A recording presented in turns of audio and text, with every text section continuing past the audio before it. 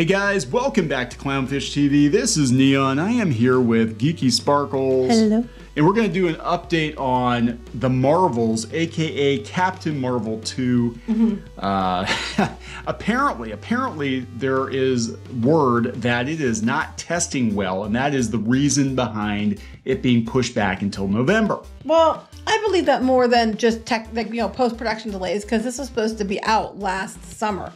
Yeah, it's been pushed back, what, 4 or 5 times now? This is the 5th date it's had. Yeah, so there have been rumors before. I know like 7 or 8 months ago they talked about it not testing well. They went back for reshoots, and then people were speculating it was a visual effects problem because of Disney having so many problems with their VFX people, not paying them well. And we saw what happened with Ant-Man 3 and MODOK, and that's become a laughing stock. But no, according to Grace Randolph, it's much, much worse than we could have imagined, and Disney is bracing themselves for another dud.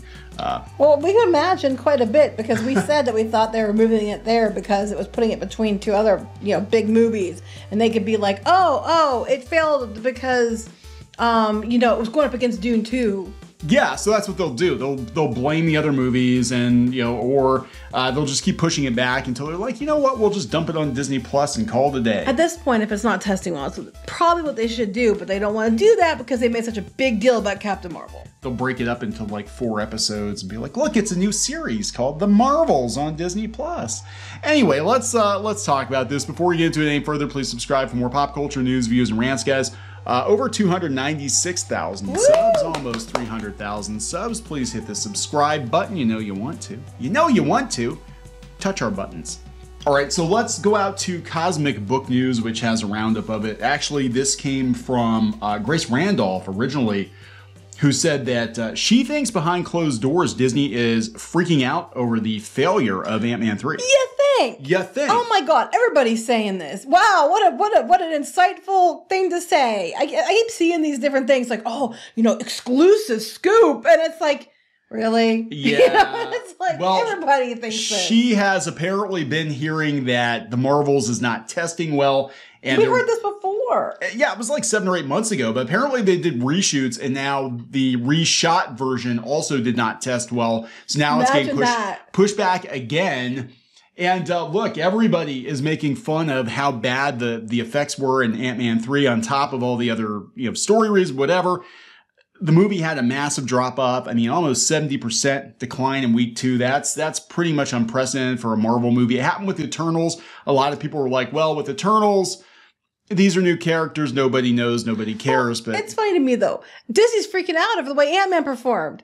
And water's wet. I mean, what studio wouldn't freak out over this? Well, I think it's the same with Star Wars. Like, they honestly thought that they could keep churning out subpar product forever, and people were going to go see it just because the brand. And now it's like, no. You actually have to make good movies. You have to make good TV shows. And they're like, well, Captain Marvel did so well. Yes, because people thought they had to watch it. And you kind of had it set up. They had to watch it before going into Endgame. Yeah, because at the end of Infinity War, they had, Nick Fury page her, call her on cell phone and so people were probably thinking, oh, this is going to lead directly into Endgame. And she was barely in the movie. She was in the movie. She was like a side character in her own movie. She got flicked away by Thanos. And I don't think that's how it started out. I think that's how it ended up. Yeah. And, now we have Ms. Marvel being added, and Ms. Marvel did not do well on Disney Plus. I would argue that the only one that seemed to have had, some positivity behind it was Monica Rambeau, because people liked her from WandaVision.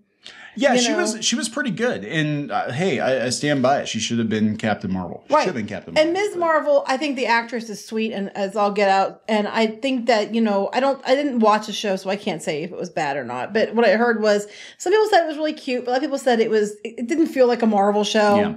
Yeah. And I know people were mad they changed her powers and stuff.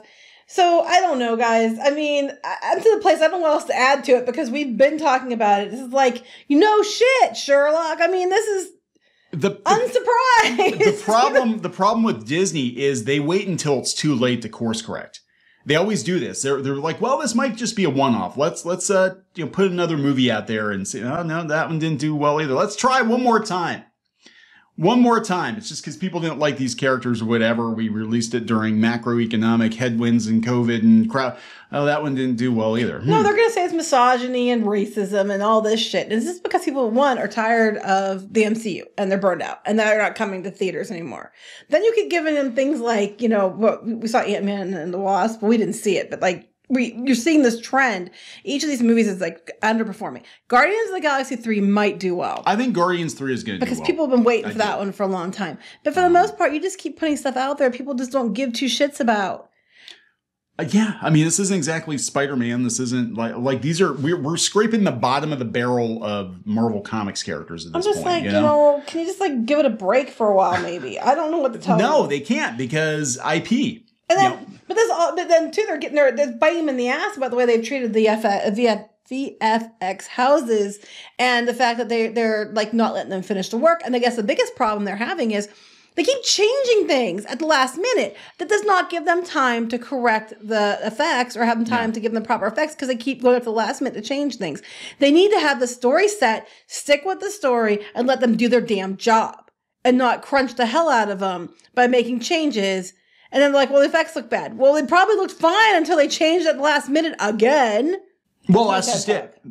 Huh? That's my TED Talk. Okay, there you go. So, I mean, that's the thing. Like, you know, every time they change the script, they're like, oh, hey, could we do this and say, can we have a big battle at the end of the movie now? And say, because we need more action. This stuff does not, you can't just go like, well, done. Well, this is like comic book writers versus comic book artists. And no offense because you write comics. Oh, I know. I've been married to you long enough. And plus I was an artist before, you know, I wrote comics with you. So. Well, that's like, you know, you get these comic book writers who are like, oh, poor me. I can only write 6 comic books a month. And then you've got the artists that are like, God, I can barely keep up with the one book a month that you're throwing out. Because you're like, okay, so for 3 pages, just do this huge space battle with like every alien ever in the Marvel universe and a bunch of spaceships and stuff and make it really dynamic, whatever. Okay, and go. And now I'm going to walk away and I'm going to go write 2 or 3 other books. And like a week later, are you done yet? Are you done yet? Are you done yet? And that's what this is like. Are you done yet? They've talked to different people who worked in the VFX teams and they've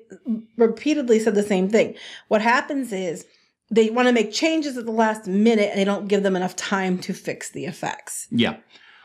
So this just seems like the perfect storm of, you know, I mean, this could be a very bad situation for them. But I don't see how people didn't see this coming. Everybody saw this. Plus, I want to point out too, again, by pushing it back into that time frame that they're pushing it into, it also does something else besides, you know, it's going to be between Dune and some other, and like I think the new Hunger Games, some other stuff that would be, they could say, oh, you know, box office oversaturation, whatever. This also puts it into a new quarter because this brings it to the Q1 of 2024. So you're not going to have 2 giant big effing losses in 1 year. Yeah, people don't realize, a lot of people don't realize that Disney's fiscal year actually ends at the end of September. Fiscal year begins in October. So yeah, they can actually space out. So if they have 2 Marvel movies back to back that massively underperform, one's going to be for 2023, one's going to be for 2024. Right, and this plus they have Guardians in the middle, which is probably going to offset it. That's probably what they're thinking too. They're like, oh, we'll put it on the other side of Guardians because actually this one was supposed to come out before Ant-Man, as I understand it. Yes, it was. And I don't know if that affects the story or how any of that's going to go, but like. Yeah, they can say, oh, look, you know, Ant-Man was a one-off because, you know, Ant-Man was never that big anyway. But hey, Guardians did really, really well and brand synergy ride Guardians, James Gunn. And then they're going to be like, yeah, James Gunn's jumping ship and going to DC anyway. Everybody knows that already. Yeah, so. But they have a breather with, well, I said bombs too, which is possible. With depends how far they push it with Guardians. But yeah, it's going to also put Guardians, if Guardians does well, in the same core or the same fiscal year as Ant-Man, but it's going to separate out the Marvels into a completely different fiscal year. So they won't be judged at the same time. Yeah, so Grace Randolph said this is like the 2nd or 3rd time the movie's been pushed back because the test scores were not good. I believe it. I've heard that it does not do well. And remember when they keep saying that when people said, well, they screened it, didn't do it. No, that's not true. We heard it with Indiana Jones. Yes. Yet the person who supposedly saw it knew all the stuff in the trailer before the trailer was posted. Yep. We've heard it with different things like the Marvels, you know, and no. So this is, again, Grace Randolph saying that it was pushed from summer to winter due to poor audience test scores. So Marvel wants to do yet another round. This is so pushing it again from winter to through summer, back to fall again. Well, eventually this movie will eventually come out. It's going to do another round of reshoots to avoid another round of this kind of a mess. I mean, everyone loves Paul Rudd and Jonathan Majors, Michelle Pfeiffer, but they said they're worried that Brie Larson and Aman Vellani could be in a Star Wars level bloodbath of toxicity. Oh, for fuck's sake. Look, they're already starting. They're blaming it. They're preemptively going to blame the failure on racism and toxic masculinity and sexism and all that. And the thing is, no one's even seen anything really of this that much to even make an opinion. Like, that's their go-to. They set this stuff up so they always have an excuse. Yeah. Maybe it's just because the movie sucked. That's just it. Maybe the movie's just not good. So she said, so while Disney Marvel refuses to admit defeat publicly over Ant-Man 3, it's totally understandable. You never let them see you sweat. I think everybody knows they're freaking out. They are. All these media outlets are. Disney's freaking out about Ant-Man. Everybody's saying it. Now, how come they're freaking out over Ant-Man, but they weren't freaking out over the Eternals? How come? Because they were freaking out over the Eternals, as we pointed out multiple times, before the Eternals even came out. They kept taking all the budget and all the stuff from Shang-Chi and putting it on the Eternals. Like, they didn't hardly advertise that one but they were like throwing everything at the Eternals. Everything. And it still tested not tested, it still showed and did shit. You know what's so weird about it is, all the drama about Shang-Chi, and actually so far has wound up being the best thing out of Phase 4. I just thought it was funny. People were like, well, Clownfish, they said that it's going to fail. Ha. No, we were reading the box office predictions. We said repeatedly, if it does fail, part of the reason was because Disney was taking away stuff from it to promote Eternals. Because they were really worried about that one. And they made it very obvious. This is the same thing. Yeah. God, it's not hard. So they said it's got to be a Sonic considering the huge scheduling changes that have been made so abruptly. She said they should fire the writer off of it. The claims about the Marvel's testing poor with audiences are backed up by a giant freaking robot who actually first reported on the poor test screening. Right, several months ago, as we talked about. Yes. Remember how giant freaking robot, one of their writers, kept calling out our writers on Pirates and Princesses for making up stuff and rumors and stuff, and they're the ones always running with these rumors. I know, I always thought but it's gospel, they say. But no, I do believe it. There's no other reason to move a movie multiple times. No, if it had been one time or two times, you could, they got to push it back to the effects because of COVID or whatever. But they are continually moving this, and they're shifting it around to other films. Like, they gave this one the spot for the Haunted Mansion and then moved the Haunted Mansion to its spot that was originally supposed to have in July, which I guess makes sense because you want the Haunted Mansion up before Halloween. But, you know what I mean? They're just shifting it around and they keep doing it. This is the fifth date they've gotten, the fourth shift it's had. So I'm just like, clearly there are problems. It doesn't take anybody with insider information or a rocket scientist to figure out that there is a lot of fucking problems with this film. There are a lot of problems with the MCU in general, and now the media is actually finally starting to catch on. So they're going to still demonize YouTubers as being Nazis because... It's also not an exclusive if you say, hey, I'm hearing that there's issues with the movie because I keep pushing it back. Just even the VFX artists would be like, hey, you know what? We had to go redo this scene like 3 times because they keep changing the script. But not realizing, like, look, we have a full-on, like, scroll war going on here, and every time you change the script, we got to re-render all that shit. Yeah, but they don't understand that. And they said that's part of the problem. They have a bunch of people calling the shots don't actually have experience doing the work to understand that you can't just snap your fingers, can't Thanos this shit. I worked in... You can Thanos the audience, though. You can. They are. They've literally have the audience at this point. I worked in marketing for years. And I had bosses sometimes, if they worked their way up, they understood how much time was actually involved in doing stuff. Like, hey, that one little change, could you just change this little thing? Could you just redesign that logo and then just slap it on all the stuff that's already been printed somehow magically? It's like, no, that's not... That's really not how it works. Right. But okay. I'll try. I'll try to do that. Yeah, we'll just do that. But yeah, you get some people that are just meatheads and I think it's just look, this is the thing. Disney is having the whip cracked on them. Am I allowed to say that now? Like a horse. There you go. Like a horse and buggy with a whip. Yeah. And they're investors, shareholders are like more. It's a white horse too, just to make sure you understand. Horse, yes. Just to make sure everybody, so we're all clear. We're all clear on that. And they have to keep producing. So it's also a male horse. There you go. He deserved it. So anyway, yeah. So they are expecting every Marvel thing to be bigger than the last Marvel thing, and now we're scraping the bottom of the barrel with characters that people don't care about. And I'm sorry, all these characters, the Ms. Marvel and the Ironheart and all these characters, they were the ones that were ushered in at the same time that the comic books bottomed out when they decided they were going to replace all the Avengers. I'm just going to cut to the chase. They decided to make replacements for agenda's sake and not for actual audience sake. They wanted to signal strongly to everyone. Characters did not take because they didn't give the characters a fair chance anyway, because they didn't let them be themselves. They were just a stand-in for something else because of, mostly misogyny, toxic men, etc., etc. And that's where they were at. And then the characters did not take there. The audience is also like the characters, because a lot of times, not every character, but a lot of times they're kind of just like, they're made to be a fill-in, so they didn't really get the development that a lot of their characters, I think, have gotten over the decades of time. Yeah, so here's the thing. They keep trying to get Ms. Marvel to stick, right? They basically... It's not the actress's fault. She's a sweetie. Don't harass her. She actually seems like a really good kid. I'm going to be honest. She seems like a good kid. The kid that plays America Chavez seems like she's pretty solid. Like, I don't have a problem with the actresses playing these characters, right? But Ms. Marvel, the character, they have been trying to get her to be literally the face of Marvel, the new Spider-Man. They've been trying to get her. They've been trying to get her to be the new Spider-Man for years, and they keep trying. They reboot her comic like umpteen times. They make her the main character in the Square video game that failed so catastrophically they wound up selling off that division.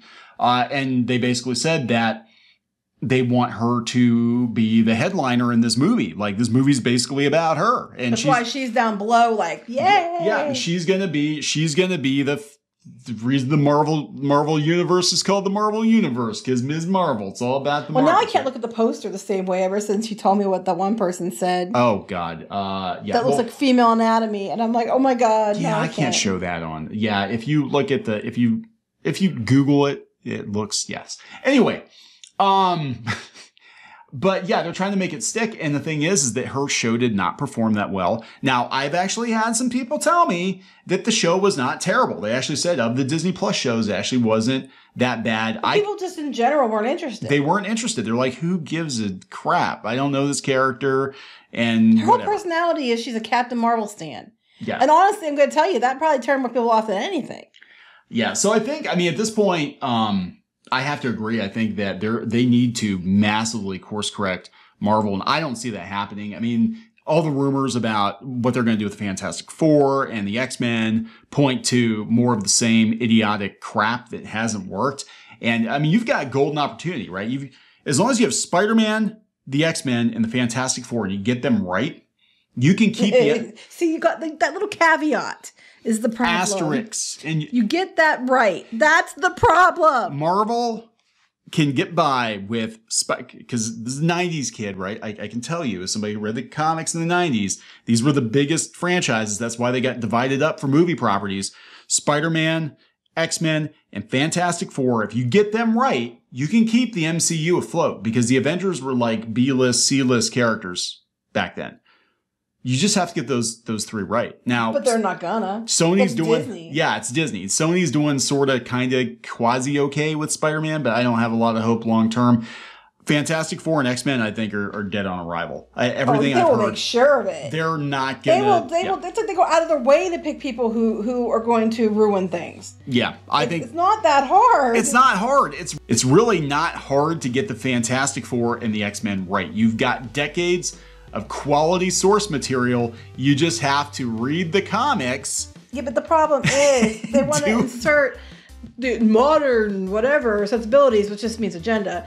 And when they start doing that, which by the way, X-Men, lots of agenda in there. Just saying, but it was done in a way that was like, organic and was good, and characters were still good, and that wasn't the main point. Now it's just orgasmic, not organic. No, it's not even orgies and it's just galas. Yeah, pretty much. But I'm just saying, it's like you can have your cake and eat it too. But the problem is, it's not enough for you. You want to shove that cake in people's faces. You want to rub that cake all over their face. And then you wonder why they don't come back for more cake. I'm just like, that's pretty much what's going on. Yeah, whereas in the Marvels, they might be rubbing that pie all over people's face to get them to come back for more. But they're not gonna, because, you know, they wanted to taste the pie. They didn't want the pie shoved in their face. They wanted a reason to come back for more pie. Like Sam's Club. Right. Like a little cup of pie. They give you that little thimble full of pie. Yeah, I think, okay. I think we're talking about two different things, and we're just going to stop. I'm talking about actual pie. Now I want pie. We're gonna wrap this up. Yes, because you just have to take it down that road every time. I'm literally talking about pie. All right. Talk to you later. Bye.